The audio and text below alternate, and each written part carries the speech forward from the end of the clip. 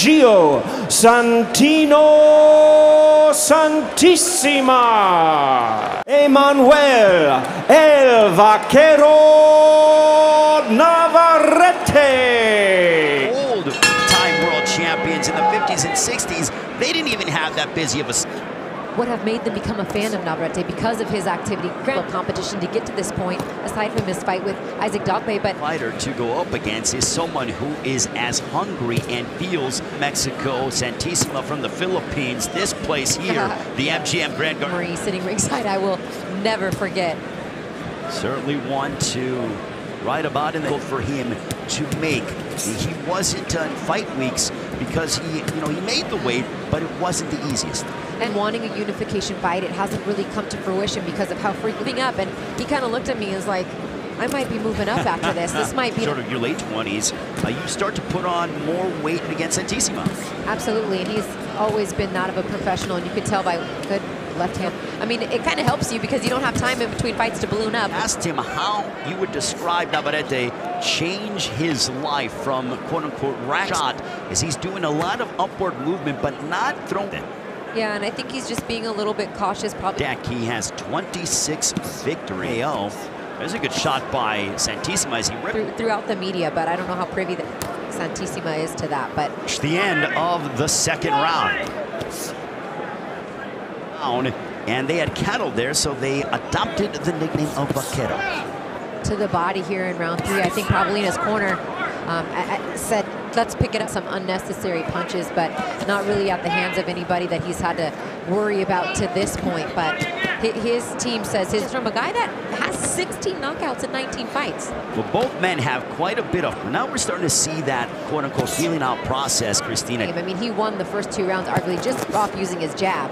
So he hasn't really had to open up more as he does now in this exchange. There's an overhand right. We know that the super bantamweight division, an exciting division here in boxing. Ray Vodka is also a world champion within the division. There's a left hook by National Television several times with his fights. A left hook to the body, but answering back to Santisima. Look at this action as he's still working hard and trying to sell pay-per-views. And what a legend that man is. Oh, absolutely. And you know what? This has been a joint venture, and great to see everyone working hand. Navarrete is looking to land a big shot upon Jeo Santisima, but Santisima comes right back, going to the bottom. Well, he's waiting for that big home run shot, and Navarrete steps in with the sweeping left cross. Oh, there's a big shot! Oh my goodness! Not off balance, but it certainly appeared like Navarrete was time to take home the WBO Super Bantamweight Championship of the world.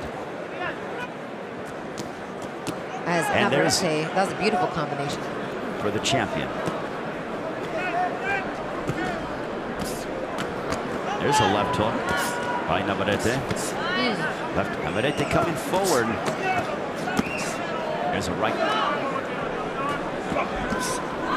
It's a right cross, a left hook that connected by Santisima, but back comes Navarrete. And Navarrete is letting his hands go.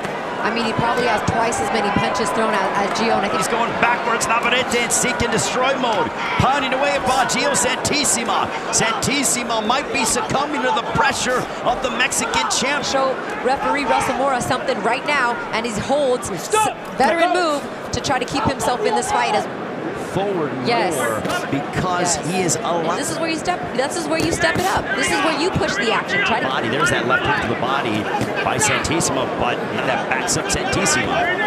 Oh, nice. Another right hand off. 30 seconds remaining in the 6th round. A left hook that connected by Santisima.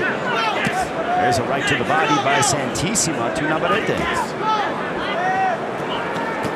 There's a left hook followed by a right. It's pretty impressive and landing it both. Oftentimes, though, you get caught with some of those wild hooks that he's known for. Well, getting to your point, Christina, and Navarrete continues. Santisima right now is that he's fighting primarily going backwards, and he's not as comfortable. Due on Tuesday, he goes, I'm going to knock him spark out, or I'm going to spark him, is what he told you.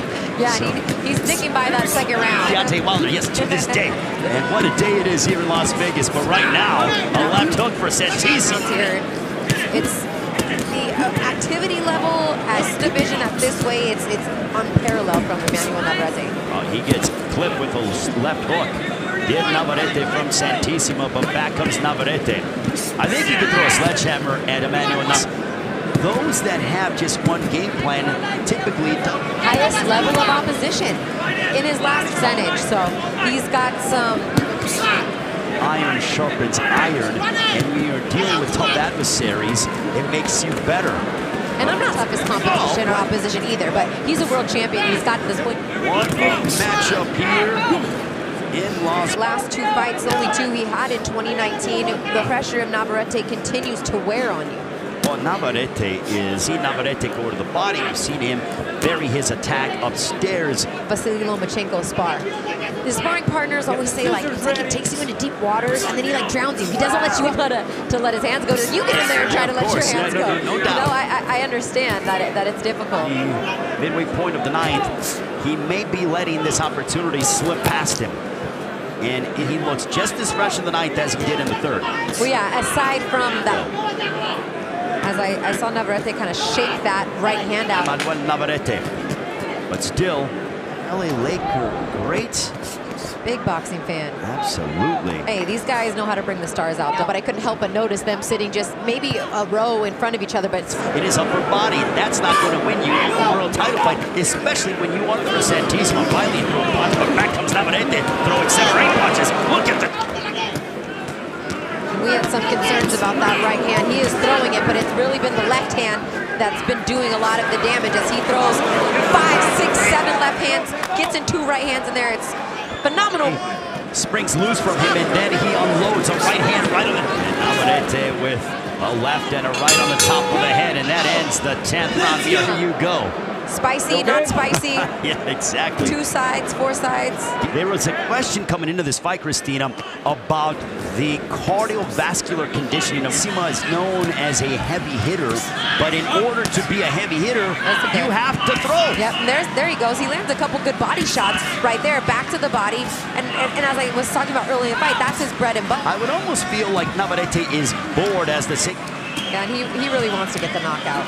There's a left hook, and now Navarrete really pouring it on. And Santisima bullying him around the ring, snapping back his head. Look at the... He was almost running, and right now, this may be close to being stopped.